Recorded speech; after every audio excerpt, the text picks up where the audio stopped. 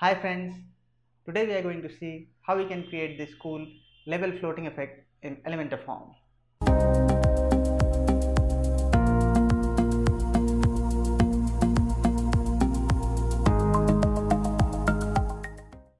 Hi, this is Anand from designtheway.com. Excited to learn? Let's get right into it.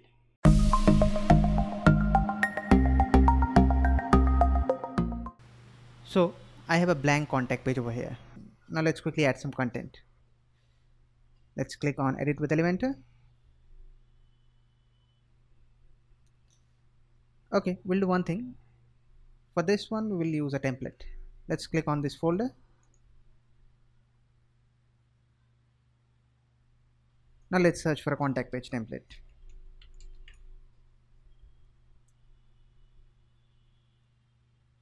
Let's choose this latest digital agency template. Let's preview it. It's a beautiful template. Let's insert it.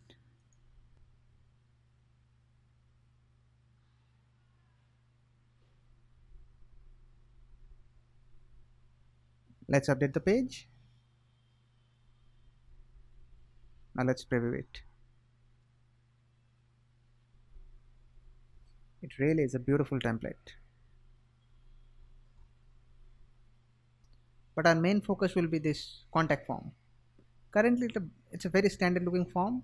If you click on any field, it does very standard behavior. What we are looking to achieve, once we click on a field, the label should float right up here, much like what Gmail does right now. To make this happen, we need to tweak the form a bit. Let's get back to the editor. Now let's select the form. First of all, let's enable the labels. Now let's click over here. I will remove the placeholder. I will do the same for the rest of the items.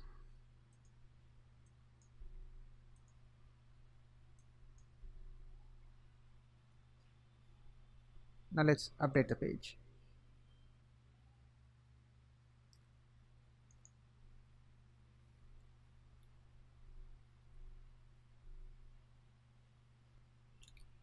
Now if we inspect this element, let's right click and click on inspect.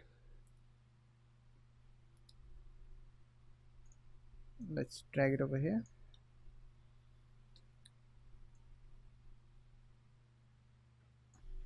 If you see the structure, if you see the form structure, we can see the label is above the input field.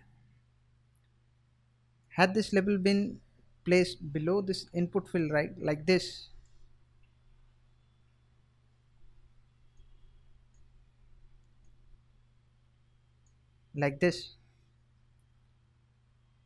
we could have achieved our target with just simple CSS. Since it's not like this, we have to use some jQuery.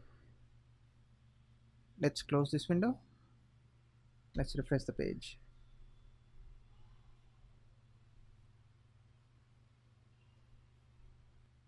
Now to add our custom script, we need to use a plugin. Let's press Ctrl E and I will type plugin. Let's click over here. Let's click on add new.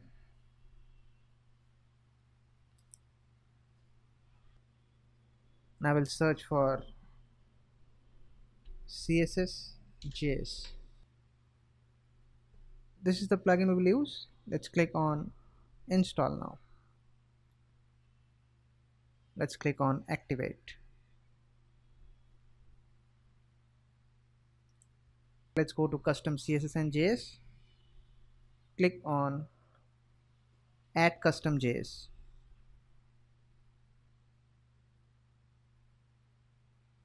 Let's name the file as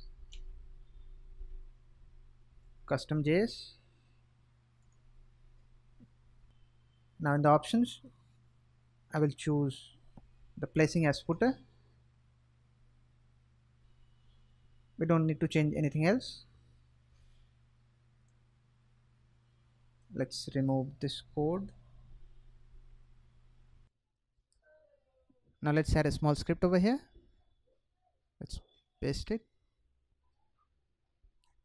Now let me quickly explain what this jQuery is doing. It's a very simple jQuery. Once we focus on this input or text area, a focus class will be added onto this elementor field group.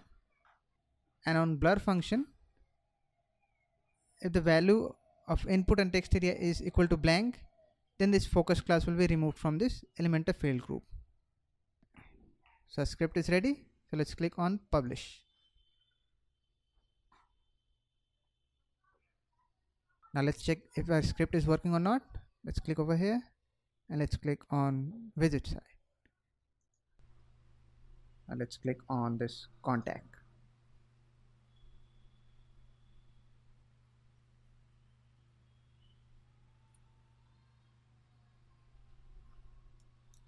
Let's right click over here. Let's click on inspect.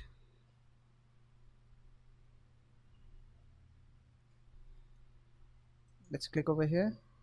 As you can see, it's adding the focus class. If I click outside, it will be removed. So our script is working. Now we need to add some CSS too. Let's close this window for now. And now let's get back to the editor. Let's go to advanced.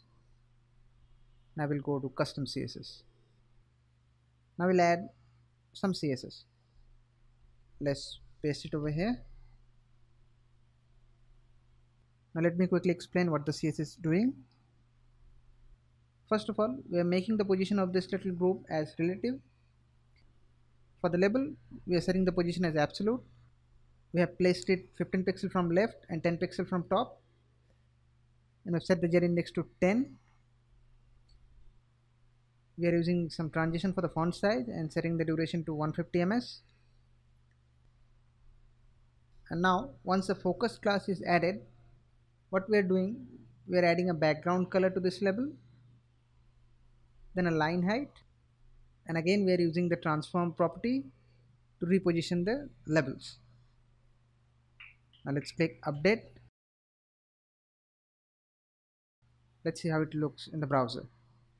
Let's refresh the page.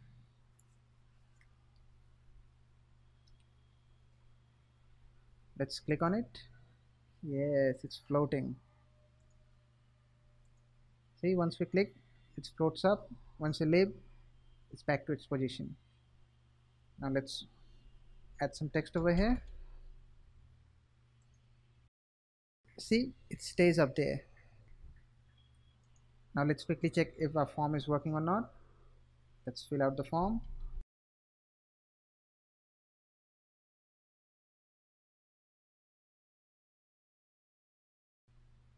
Now let's check. Let's click on send. See, the form is working perfectly. I'll add the post link in the description below from where you can download the JS and the CSS. So with some CSS and JS, we can create this cool effect in our form. Basically, we can use this tactic in any form. It doesn't necessarily have to be elementor form. We just need to target the class properly. I hope you have learned something new today. If you like the video, please subscribe to the channel and hit the like button. Thanks for your time. I'll see you in the next video. Till then, bye bye. Take care.